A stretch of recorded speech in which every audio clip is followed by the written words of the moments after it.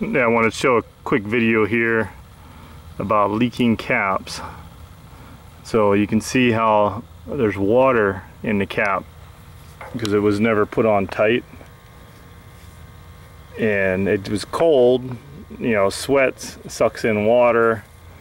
Now you don't want to just Nylog this, seal all that water in there, because all the water will just get into the system.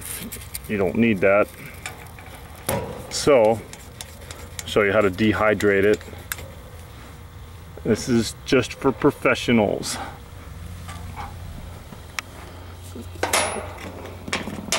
Dehydrating is very easy.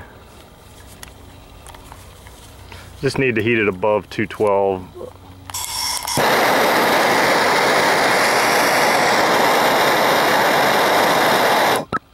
Voila, dehydrated, above 212, not 600. Sometimes these are soft soldered, not 400. You're going to be in a whole world of hurt. This is have to be careful.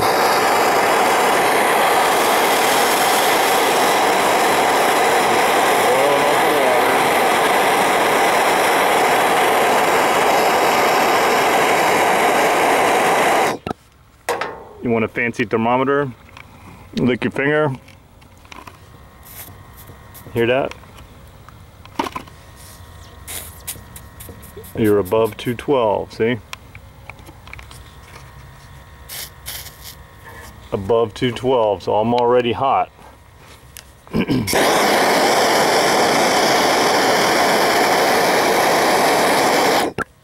So this one didn't bubble. Sometimes you'll hear them crackle and bubble, but we're dehydrated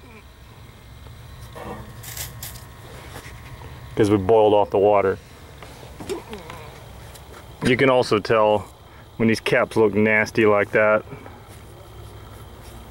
they're just sucking in moisture and also leaking too.